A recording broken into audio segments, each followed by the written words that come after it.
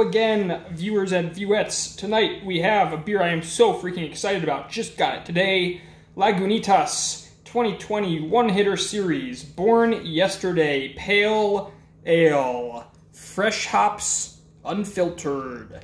Now, the packaging doesn't reveal a whole ton. This is Lagunitas. They are not a whole lot going on in their packaging. Not the most exciting thing about them, although they do have some clever moments here and there. But let's just read what it says. Imagine yourself in a field of dreams, brewer's dreams, that is to say, a field of hops, mosaic, and other special varietals curated by the great men and women who ply the lands and trellises of the Yakima Valley in Washington State. Now inhale, now sip, now swallow. So Lagunitas is a California brewery. We all love Lagunitas. I mean, who doesn't love this brewery? You might resent the fact that they sold out. They did get bought in large part by Heineken, I believe, or crap, I might have that wrong. Yeah, it was Heineken.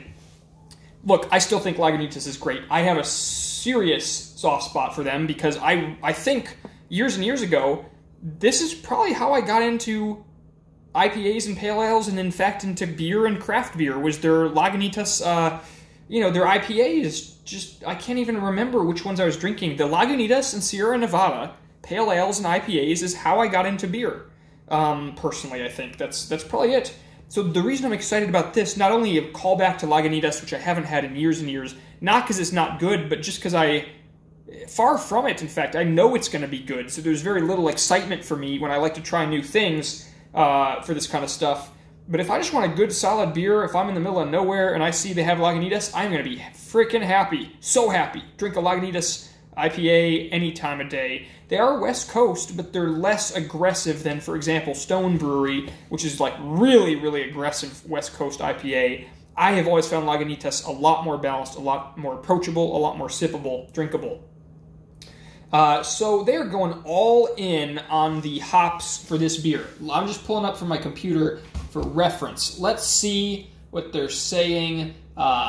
They've got some pretty crazy copy on their website for this Born Yesterday Pale Ale. It's pretty insane, actually. I don't know what else to say. You can read it. It's a short tale of a hop in a female form that sounds like... I don't even know. I literally don't even know what to say. Now, it says, Born Yesterday is a newborn version of our Reborn Pale, a new Dogtown Pale with a fresh addition. We added some wet, lupulin-drenched, unkilned, so fresh whole cone, fresh picked, and rushed straight from Yakima. So again, Yakima is where the valley nearby, geographically, not far, where these fresh hops come rushed to be used for brewing. Fresh. Straight from Yakima hops for your immaculate reception. This unfreaking filtered, wetter than wet beer has 11 pounds per barrel of Simcoe, Citra, Mosaic, and Sabro hops. Well, I love Citra, I love Mosaic, I love Sabro. Don't really know what Simcoe tastes like. I've had it plenty of times. I just don't know I can't quite remember. ABV 7.2%, IBU 60. I'm expecting a bitter, delicious, fresh beer. I don't know if I'd call this juicy that I'm expecting, but just fresh and bursting with hop. Let's get it open. We got the classic dog face on the cap of Lagunitas. Let's try it out. It's nice and cold, and picked it up today from, oh, you know what, one last thing. Picked it up today from Witchcraft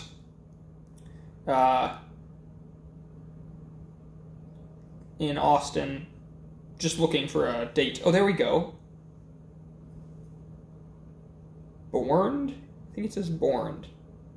10/5/20. Holy hell. Oh, okay, that's a month ago. Okay, so it's not quite as fresh as I would have liked it for it to be.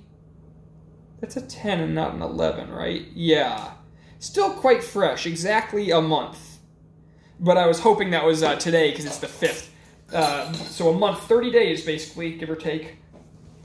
Let's see how it goes.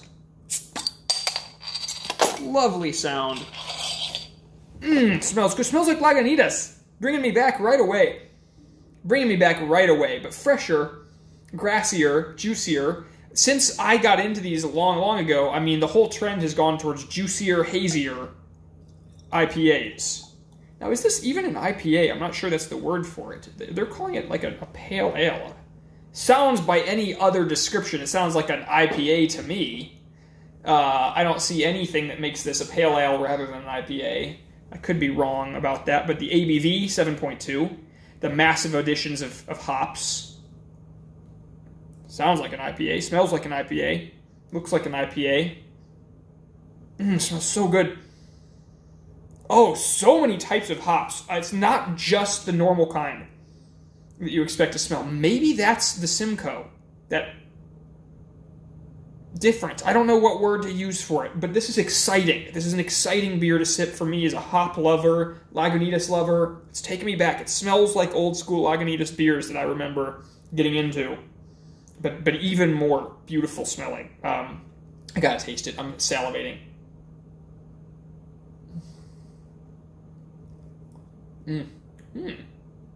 Whoa. Whoa! Way different when it's this.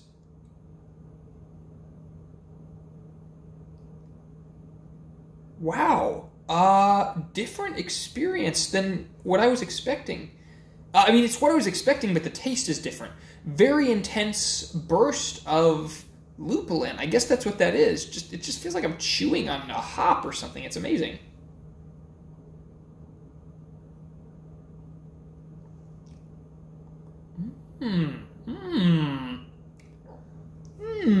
Not, it's the, you know, it's, It doesn't feel all that bitter. I mean, I know it's bitter, but it doesn't feel bitter. It is bitter, but it doesn't, it's not the predominant impression I'm getting from it. I'm getting like this green gold hop feel in my mouth, like sun gold green feel. I guess that's what one of the things we love about hops, right? Almost synesthesia type experience sometimes with that flavor.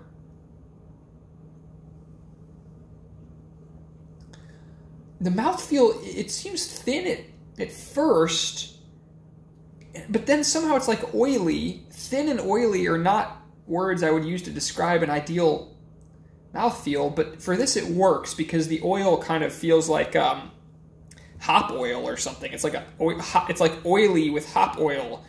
Slick, almost slick in your mouth.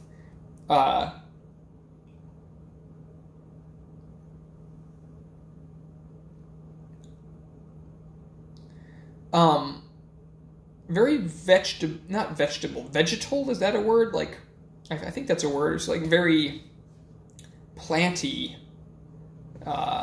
You might almost say herbal, but I don't think that's the right word either. So anyway, I don't want to just keep trying to list off words. I've said that a million times in these videos. I don't want to just list off a bunch of words.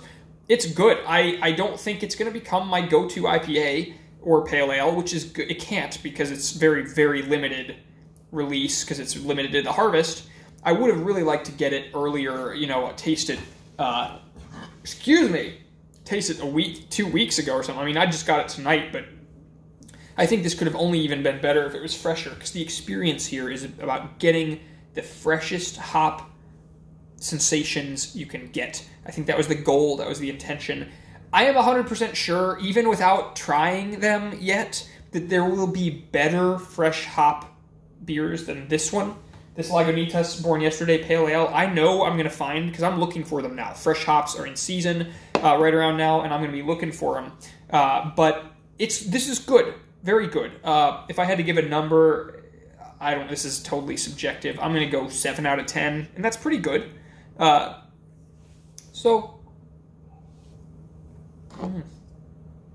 Perfect for hop lovers. Get it while it's fresh. Lagunitas, very limited release, Born Yesterday Pale Ale. It's sort of, other than the taste being different than what I was anticipating, it's exactly what I would have expected in every other way. It's a Lagunitas fresh hop beer, and other than the taste not being what I expected it to taste like, it is in every other way meets my expectations, and therefore it is a good beer, and I'm glad it's the one I opened tonight.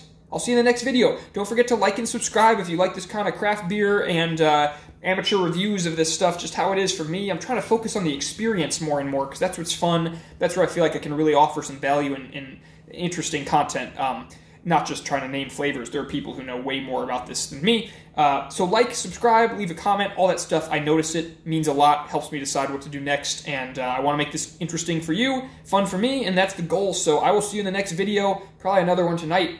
Probably got a nice dessert stout coming up later, okay? See you next time.